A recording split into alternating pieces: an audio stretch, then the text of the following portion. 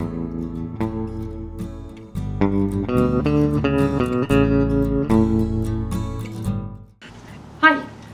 in today's video I'd like to try and give you some concrete information about what is the best type of truffling dog. The question of which breed is the best truffle dog overlooks one very important point. That is that the dog and the hunter have to work together and they have to be well suited. So the question isn't really what's the best truffle dog, but what's the best truffle dog for you, which means you have to take a good cold hard look at your own strengths and weaknesses as well as those of the different breeds of dogs.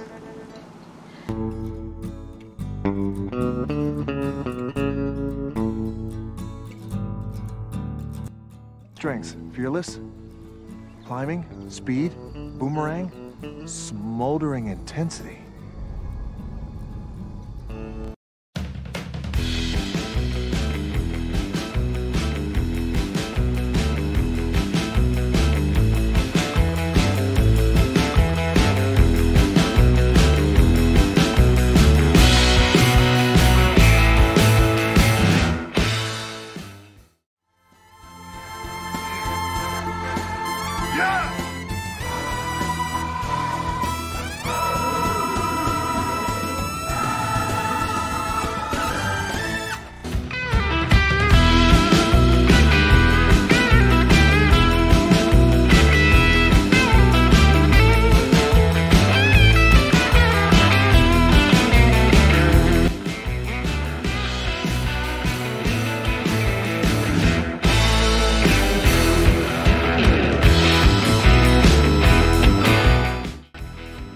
I don't know much about no dogs. Well, you know, steps, it ain't that complicated. You know, you pet them, you feed them, you know. Nature takes its course, you know, so.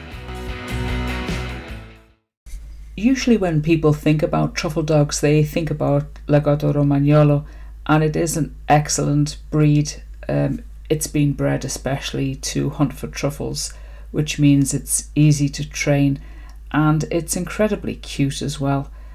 Lagottos are one of the many breeds that like to stay close to the hunter when they're out in the field. They won't run off, but they don't explore large areas. They'll kind of go at your pace, which is great if you're a novice or if you're a bit out of shape. One of the problems with the Lagotto is that they may be a bit hypersensitive. They tend to be fairly skittish. Also, I think their coat can be a problem as well. It tends to get very tangled.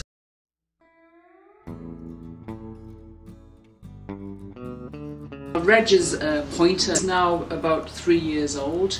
So these pointers are more difficult to train than, let's say, than a Lagotto. They have a lot more energy, they do a lot more running around. They have a completely different style when they're hunting for truffles.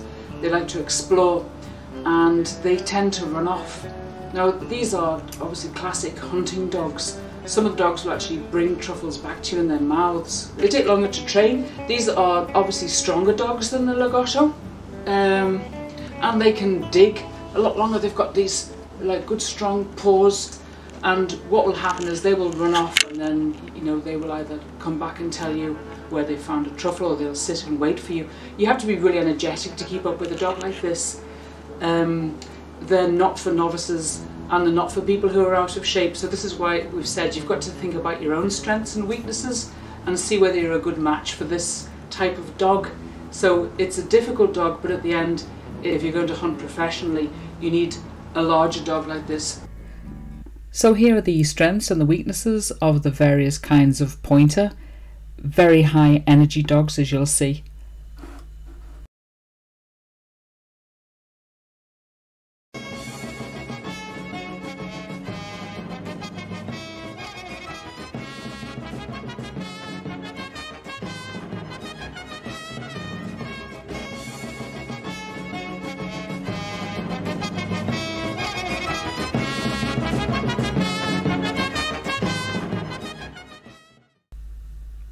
Springer Spaniel, another great truffle dog. It's lively, not as adventurous as the pointers, but not as cautious as the Lagotto or the Labrador. Smart dog, quick learner.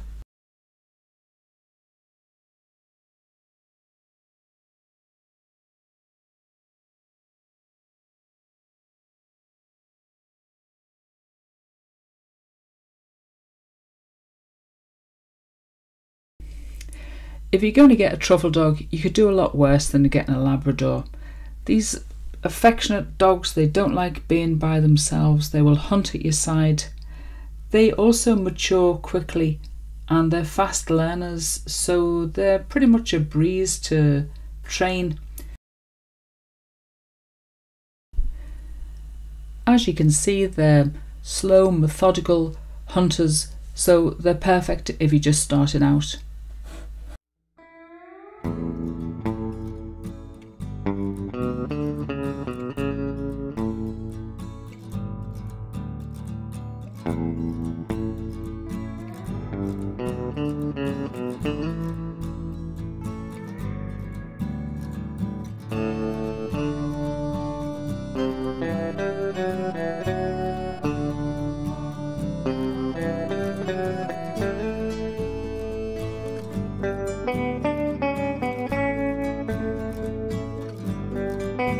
Jane here is a mixed breed dog and she's a very successful hunter, but she behaves more like a spaniel in that she's a mid-range dog.